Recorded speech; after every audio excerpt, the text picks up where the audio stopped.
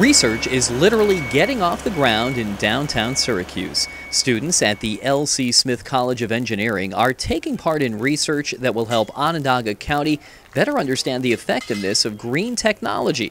But before they do, they've got to get their equipment to where it needs to be.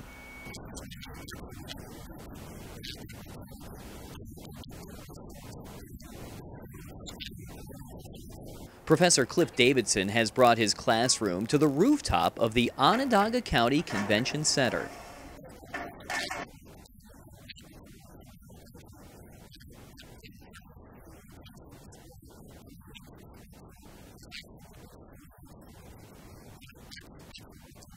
After climbing 2 ladders, students find themselves on one of the largest green roofs in the country, 60,000 square feet of soil and sedum.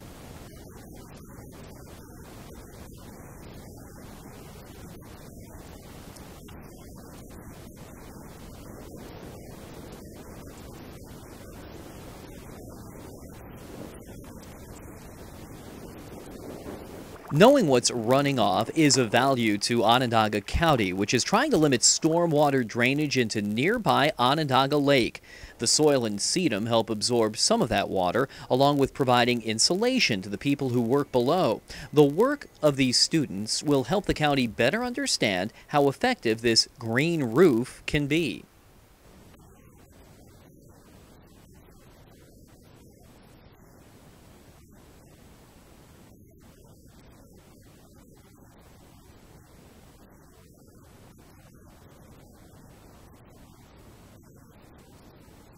Hard data is what these students are after, and to get it, they're setting up instrumentation, a large bucket, to help capture rain and snow. This will help them determine how effective the rooftop is for reducing storm water runoff.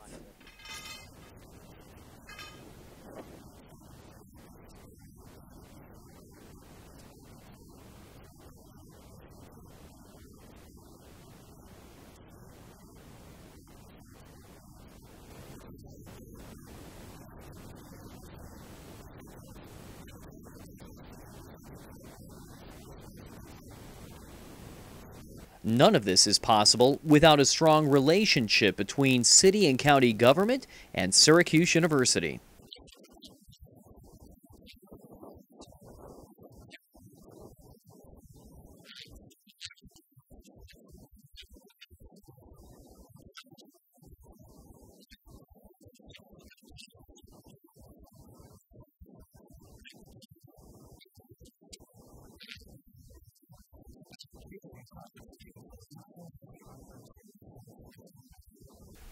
Keith Coblin, SU News.